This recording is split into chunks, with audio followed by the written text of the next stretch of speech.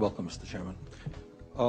We have spent a lot of time in Congress talking about the $700 billion TARP bailout, which I voted against as it happens. Not a whole lot has been talked about with regard to the $2.2 trillion that the Fed has lent out.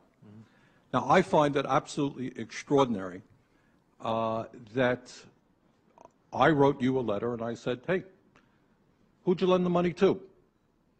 What were the terms of those loans? How can my constituents in Vermont get some of that money? Who makes the decisions? Do you guys sit around in a room? Do you make it? Are there conflicts of interest? So my question to you is, will you tell the American people to whom you lent $2.2 trillion of their dollars?